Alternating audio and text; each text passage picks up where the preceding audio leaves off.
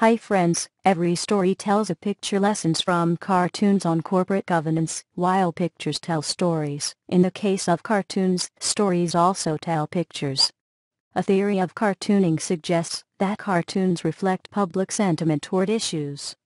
As such, cartoons are a useful way of gauging and tracking public sentiment over time. This article uses a historical cartoon analysis to track public sentiment toward issues surrounding corporate governance.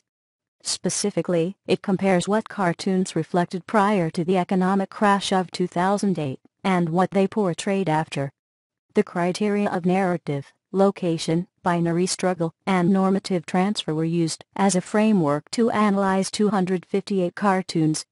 We found that three major changes emerged after the 2008 crash that hold important lessons for those who govern corporations. The public's concern is no longer so much about corporate and individual fraudulent behavior as it is about corporate and individual greed. There is an impression that corporations do not do bad things so much as they do not do any good things, and ordinary people, workers, and taxpayers are those who suffer most when corporations are not governed well.